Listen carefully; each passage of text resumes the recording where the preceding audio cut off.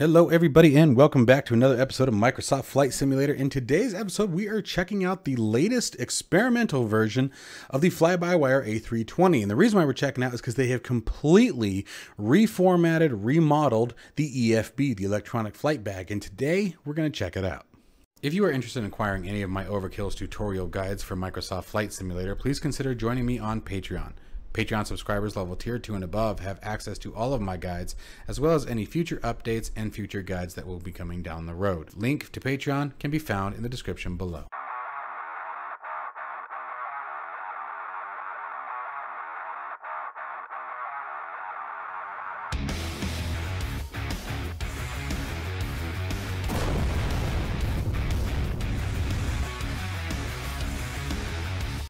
Okay, so obviously stepping into the cockpit, one of the great things about the fly-by-wire flypad is that you do not have to power anything on to use it. So you just mouse over, we're going to give it a quick click. And completely different, absolutely completely different. Now, before we get into things like the sim brief data, I want to make sure that you guys know how to configure it and get it set up to the way you like. So let's go down to the settings cog, and they've changed things around just a little bit, but still very, very easily understood here. So we're going to go to aircraft options and pin programs here. Your thrust reduction height, your acceleration height, and your engine out acceleration. You can set the defaults in here. This is going to be 1,500 feet AGL, okay, is the most commonly used in the United States.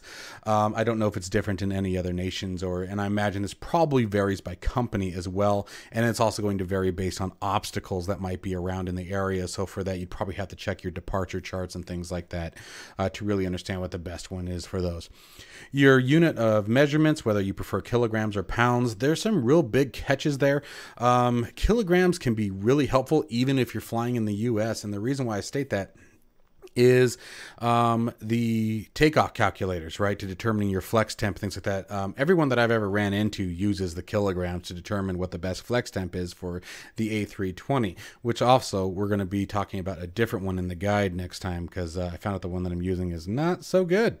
But anyway, passenger signs, whether you want them to be no smoking or no portable devices. Goodness gracious, talk. Your barrel unit, whether you want hectopascals or inches. Isometric altitude, I don't worry about that. And then your radio management panel, VHF spacing. 25 kilohertz is the most common in the United States. I don't think 8.3 is used until you're overseas. So it really depends on where you're at. As far as which one else you'll choose. So you're going to set that up, get it to where you'd like. Then we're just going to go back. We can do over here, or you can just hit the settings cog again to get you back to the same menu. It's up to you. Sim options, again, default barometer unit. Which one are you actually looking for? Sync Microsoft Flight Plan. If you create a flight plan in Microsoft Flight Simulator using the world, you can either save it or load it, or don't set it at all.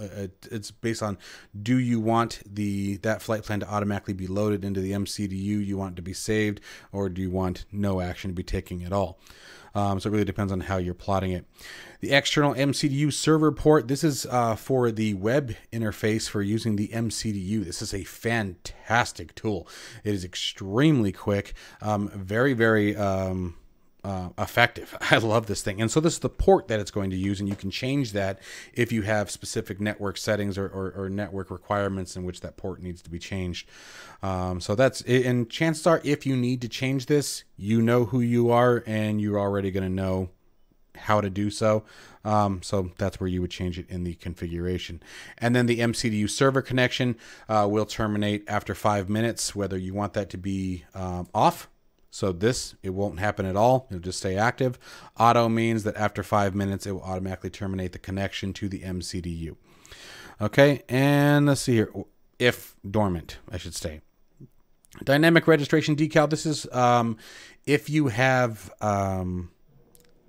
liveries that already have included tail registration numbers on them. You would want to turn this on, and that will allow the tail registration to be changed according to the livery that's being used.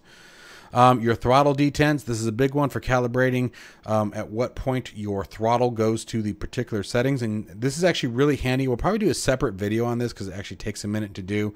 But documentation supplied by Flybywire is actually really excellent on this as well. And I've done a video in the past on that as well. Let's see here. And then the use calculate ILS signals. I actually haven't dove into that. Not sure. I don't use it. So let's see here. Let's go down to, oh, I know what this is. Calculate ILS signals is the Flybywire's system calculating the ILS glide slope and approach instead of using the Microsoft Flight Simulator beacons that are built into the program. Okay, let's go back to our settings real quick. We're going to go through our realism tab. Your ADOs, your IRS alignment, whether you want that to be instant, real, or fast. DMC self-test, same thing. And then the boarding time. The boarding time, I still like to do fast. I've been doing instant a lot and decided, it's kind of boring. It is fun to sort of hear everyone walking behind you, as you're programming the aircraft. MCDU keyboard input, I turn this on. This is that functionality where if you click on the MCDU, you can then use your keyboard on your desk to type instead of using the MCDU pad. I like to use it on occasion, so I leave that on. You can do either or, so it's up to you. Let's see here, MCDU focus timeout. Okay, that's just the timeout on the keyboard input. So if you turn the keyboard input on, let me just show you guys that real quick. That'll probably make more sense just to throw the batteries on. We're going to move very quickly here. Coming on down here. Okay, so if I clear this, right here, when that blue line appears, I can now use my keyboard to control the input on the MCDU. Now, if I just click on the screen again, it goes away, and I can just use the keypad. So, having it on doesn't hurt you. It's just an available feature. Now, what that timeout is if I click on this, after 60 seconds, this will automatically turn itself back off. Okay, that's what that was. Okay, and then separate tiller from rudder inputs. If you have a separate axis you want to use for the nose wheel steering instead of using your rudder pedals, you can click that. That's obviously going to be more realistic. There's your nose wheel tiller right there, and you can see pedal disconnect there. So I believe this has both options. And then cockpit mode, that's if you are building a simulator cockpit. You probably, again, already know about this because you would have had to dive in pretty deep for that. And then your data link transmission time. Data link is a functionality that's available in the MCDU. Again, if you use it, you probably know it. We'll be doing things about that later on. And then auto-filling the checklist as things are complete. Again, unrealistic. So let's go back to our settings. ATSU, this is probably going to be one of the bigger ones. Your ATIS source, MEDAR source, and TAF source. Obviously, the associated program will determine where it gets its information from. And again, this is using things like the dashboard panel here. If we have our weather information populated, which you'll see later, as well as the requesting of information from the MCDU, such as the ATIS, and you can use the little printer function there in the back. Whether or not you have your telex on. The next one is the SimBrief user. This is probably the biggest one here that I wanted you guys to see. You can enter either in your pilot ID or, for example, mine would be Overkill Productions as my username. I could type that in there and it would sync it. Automatically import SimBrief data. You can turn that on to where as soon as you turn the flight pad on, it's automatically going to load up your most recent flight. I don't do that simply because obviously I make a lot of flights with the TBM and things like that and other aircraft where I use SimBrief pretty frequently. So I want to make sure that when I load it, because it's going to load whatever the last flight plan that you used in SimBrief was. So it may not always be associated to the A320 if you didn't create it that same day. And then the Hoppy user ID, that's for the ACARs. That's a whole different thing. We'll be discussing at a later time. And then error reporting, if you want to send error report logs over to Flybywire. Obviously, your audio controls. Oh, SimBrief pilot ID. I thought it said it has been invalidated. I'm like, what? Okay. Anyway, these are all your audio controls for the aircraft. You guys obviously can determine what the best volumes for you are. PTU, again, audible in the cockpit. Unrealistic. I don't think I can hear that. Let's see here. And then going down to the fly pad, you have all your brightness settings, time settings, themes. Now I do like this. You have a dark mode, a light mode, and then the standard blue mode. I actually kind of like that dark mode. I think I'm gonna leave it there. Automatically show on-screen keyboard. If it has a keyboard entry that's necessary, you can do that. And obviously you guys can walk through and colorize these as, or set these up as you would prefer. Okay, so that's just it for the settings area, and then obviously you have the current build version, which actually I think this is kind of cool. So FlyPad OS3, look at that. Now let's move into some of the cooler stuff. This is where this really actually gets fun. So import of SimBrief. I was very happy to see how fast that happens now. You've got your scheduled flight time based on the SimBrief time creation that can be edited in SimBrief as far as your departure and arrival times. You have your entire flight plan here set up. You have your route listed down below. You have your MEDAR information. Now, I like it set on raw. This is not raw. This is you know, what you're seeing here. If you turn raw, this is the raw data, and this is what I like. And I even like that they've sort of highlighted the more necessary information here. So a lot of this other stuff isn't something that you're necessarily looking for when we're trying to get our MEDAR information.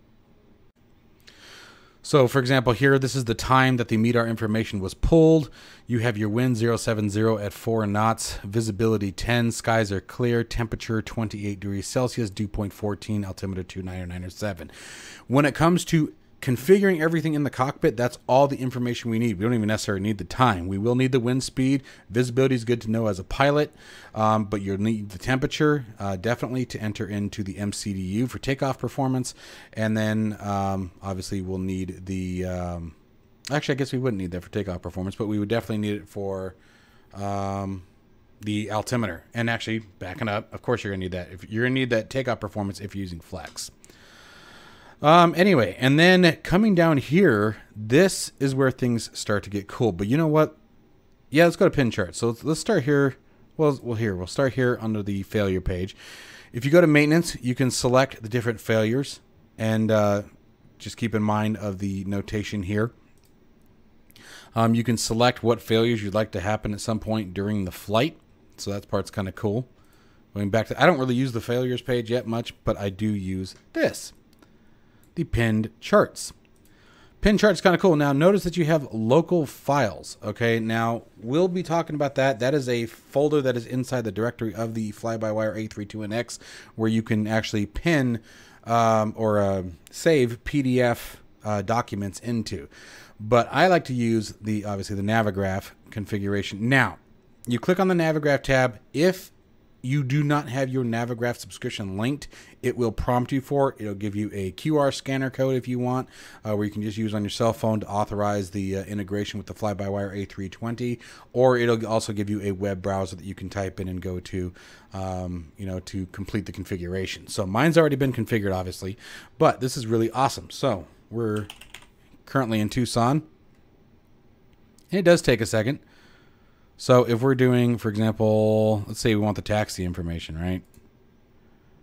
We can grab that. Boom. Look at that. Very, very nice. I really like this. Very, very handy. You can go to a full screen mode if you choose. We can go to a light or a dark mode. You can rotate the document, depending on what you want to do. It gives us our aircraft location. And we can zoom in and out on that. There's our plane right there, right before Alpha 10. And what's another cool thing is you can pin it. So we can actually pin the chart. Now, the pin charts, when I first looked at it, kind of was one of those things that at first I was like, well, it doesn't really make much sense because it's got so much work, but I understand because as you continue to fly, you know, it's going to get, obviously that list is going to grow. So, but you can go to pin charts here. Okay. And again, you have to change your local files. So we're going to go Navigraph, or you can set it to all. But in our case, then which charts do we have pinned? We're going to go taxi. There it is. You can select it from here. So I probably won't use the pin charts much. Like I really won't. For me, it's more of a, you know, why? But you can also do a search, which is cool. But I totally can see where some people would use this. It's just me. I think it's honestly kind of just as fast just to, you know, move around and navigate. I think both are just as quick, so it really doesn't matter. The local files, I could see where that would be pretty cool. And I'm going to test a few things out with that, but I won't show that just yet. So anyway, that is the Navigraph charts section, which I think is just too freaking cool. And that was, again, quick access to the dashboard, which just brings us down here. The other thing that's really neat is you can customize the order of these. So if you wanted, for example, let's move the pin charts above maintenance. Okay, turn the edit off. And now I've got my weather information go directly down to my pin charts. So it works out really nice. Now, I don't know why it says no pin charts because I totally just did. So that one's kind of weird, but that's all right. And remember, this is the experimental version. That's the other thing. Please keep in mind. This is the experimental version. Okay, this is not even the development version. So, in experimental phase, but really cool. Overview from the clipboard. You have the overview, which shows all the maximum ranges for the aircraft, whether it be weights, range, model number, type of engines that are in it. And so from here, we can go to OFP, Operational Flight Plan. And there's our flight plan that we created in SimBrief. Again, this is flying out to LAX. Your ground equipment, you can see this has been completely redone. You now have pushback services, fuel services, so our fuel will be all handled from here now. Most of the principles are the same. The layout has just changed, but you still, determine what you want your fuel time to be. You can call the fuel truck and all that good jazz. And I'll show you guys that in just a second. So if we go to services, we can connect the jetway. The door will open once the jetway connects. We can call a fuel truck. Now that I did that, in a moment here, we're going to get a prompt on the screen, so be ready for that. But then we could set our fuel load, determine what our fuel is going to be, and decide how we want it distributed, and then hit our play button. So pretty awesome stuff. And then obviously you have access to everything else, the baggage truck, the catering truck, etc. Then going over to your calculators, these should all look familiar from the previous EFB version, descent and top of descent and landing. However, we have another really big surprise in the experimental version we'll be talking about in the next video. So, but these are the same from previous. The Navigraph subscription we just looked at. Air traffic control IVAO. This is for you VATSIM users or people using the Hoppy A cars. Again, that's pretty much the same, just looks a little bit different. The failures, we saw that before in the settings. Your checklist. Now, these are very high-level checklists, okay? So just keep that in mind. They're not going to walk you through the startup of the aircraft, but it does make things a bit easier. It's show your last minutes check is what these are. And then finally, again, you have presets. This is pretty nice. Whether it be lighting. So let's see here if we want to do a load preset. Oops. Sorry, that was my fault. Let's go to aircraft for a second. We can select the current status of the aircraft. But let me show you something with lighting. Let's actually walk through it real quick because this is pretty cool. This is actually probably one of the things that I hate doing the most. So it actually did load one. I like to set my brightness. It looks like it actually already did. It already did create one. So that's kind of neat.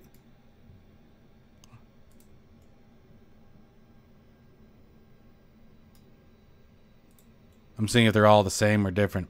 Okay, so let's dim some things down here. I think those are our floodlights. Yep, they're on. So I rarely use that. I rarely use the flood panels. I don't do a lot of night flying, but I do that. Oh, that was already set. Ah! Set that. The backlighting on this one, a little bright for me. I don't normally use it, like I said. Let's see what overhead looks like. The overhead panel, I don't really mind, but again, I don't really need it, so I'm not going to set that. And then the dim light on the... Or was that already set to dim? It was already set to dim. Okay. Yep. Okay, so I do want to leave it on dim. But that's how I typically like to set up my lighting. Let's see if it affects the MCDU. I do like to brighten those up just a bit. That's normally pretty good. So let's do save preset. And so now if I go here, boom, go here. Nice. Yeah, I like that a lot. That's a very nice feature. And then same thing with, like we talked about with the aircraft configuration, whether or not you want to jump right into something. So let's go like ready for pushback.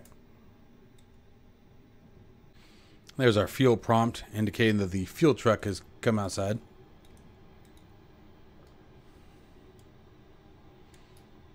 So it's not instant, but what I do like is that it's walking us through everything. So that's kind of nice. And we are ready to go. That's pretty awesome. Obviously, we still need to enter in our flight plan and all that good jazz, but, you know, still, everything except for MCDU configuration is now complete. So if you want to jump in, do a quick flight, flip that switch on, program your MCDU, and you're on your way. So that is kind of nice. I have to agree. I like that a lot. All right. And that is it for the Fly-by-Wire FlyPad OS3. I am super excited about this. I think it's an absolutely awesome job. I'm really grateful for the Fly-by-Wire team and all they do for us. This is just another great example of how this aircraft just continues to grow and grow. Like I said, we have another very major surprise, so be looking out for another video today on the Fly-by-Wire A320. I'll see you guys in just a bit.